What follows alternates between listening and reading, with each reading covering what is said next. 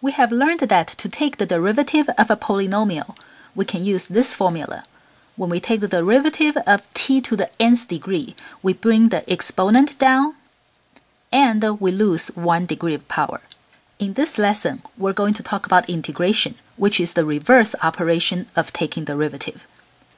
Remember that the definition of integration is this. To integrate means to add, so the integration sign means the sum of. The t to the nth dt means the t to the nth times delta t. When we add up the t to the nth times delta t under the limit that delta t is so small that it approaches to 0, we change the capital letter D in Greek, the delta, to the lowercase d, and we have the definition for integration. Unit-wise, if t is time in seconds, then t to the nth times delta t would have a unit of seconds to the nth degree times seconds, which gives us seconds to the n plus 1. This means we will gain 1 degree of power when we integrate a polynomial. The formula for the integration of t to the nth degree is t to the n plus 1 times 1 over the new exponent. We gain 1 degree of power. The symbol d dt is what we use for the operation of taking derivative with respect to t. So d dt goes together. When we're done with taking derivative, the entire d dt is gone. The symbol for integration is this whole thing. So after we integrate, this whole thing is gone. We don't write the integration sign here. We don't write dt over here either. Now let's try a few examples. Let's start with the integral of t to the third dt.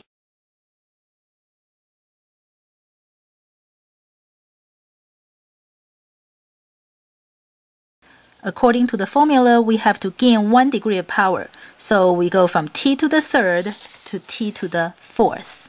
And then we have to remember to multiply by 1 over this new exponent.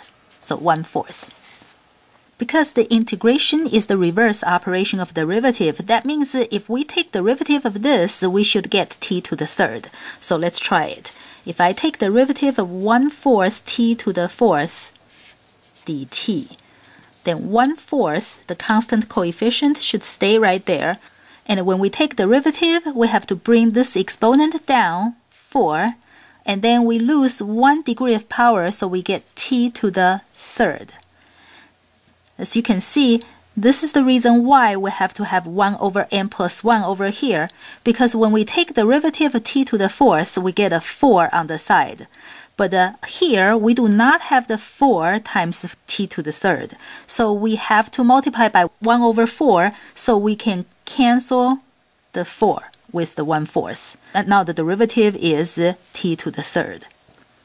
This way, when we take derivative of 1/4 t to the fourth, we will get t to the third, which means if we integrate t to the third, we should get 1/4 times t to the fourth.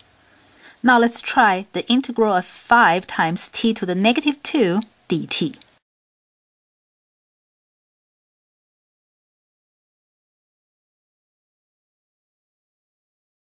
The constant coefficient 5 would stay right there. And then we gain 1 degree of power, so t to the negative 2 becomes t to the negative 1, because we have to add 1 to negative 2. And then we have to remember to multiply by 1 over this new exponent. So 1 over negative 1 over here. So we get negative 5 times t to the negative 1. Of course, that's also negative 5 over t. Now let's try this one.